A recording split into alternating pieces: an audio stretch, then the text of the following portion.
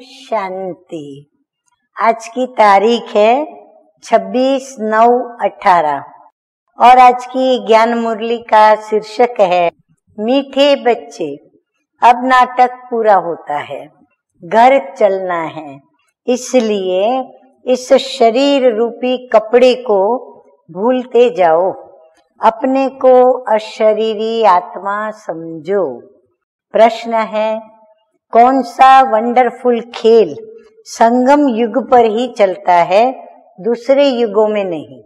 उत्तर है फारकती दिलाने का। राम रावण से फारकती दिलाते हैं, रावण फिर राम से फारकती दिला देते, तो ये बड़ा वंडरफुल खेल है। बाप को भूलने से माया का गोला लग जाता है, इसलिए बाप शिक्षा देते हैं कि बच्चे अपने स्वधर्म में टिको। देह सहित देह के सब धर्मों को भूलते जाओ, याद करने का खूब पुरुषार्थ करते रहो, देही अभिमानी बनो। गीत बजा है, जो पिया के साथ है उसके लिए बरसात है।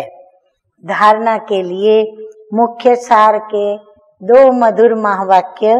नंबर 1 है, रोज ज्ञान अमृत के मान सरोवर में स्नान कर आत्मा और शरीर दोनों को पावन बनाना है।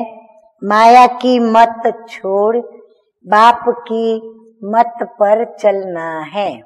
नंबर 2, ये अमूल्य संगम का समय है।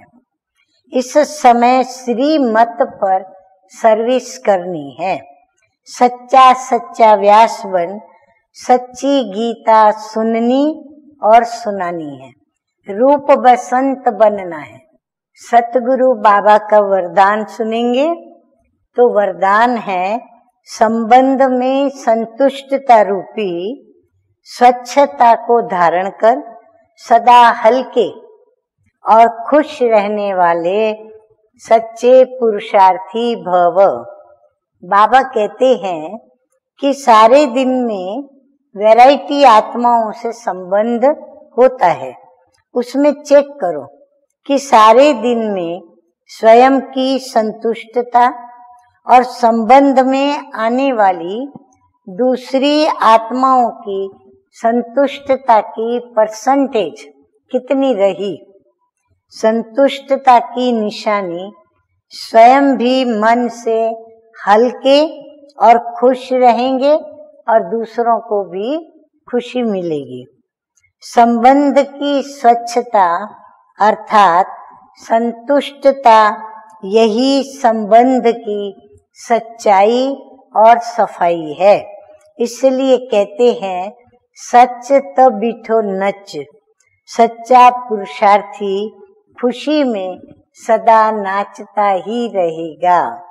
स्लोगन है, जिन्हें किसी भी बात का गम नहीं, दुख नहीं, वही बेगमपुर के बेफिक्र बादशाह हैं। अच्छा, मीठे मीठे सिकिलधे बच्चों प्रति माता पिता बाप दादा का याद प्यार और गुड मॉर्निंग। रूहानी बाप की रूहानी बच्चों को नमस्ते। हम रूहानी बच्चों का रूहानी बाप दादा को याद प्यार, गुड मॉर्निंग और नमस्ते नमस्ते। ओम शांति।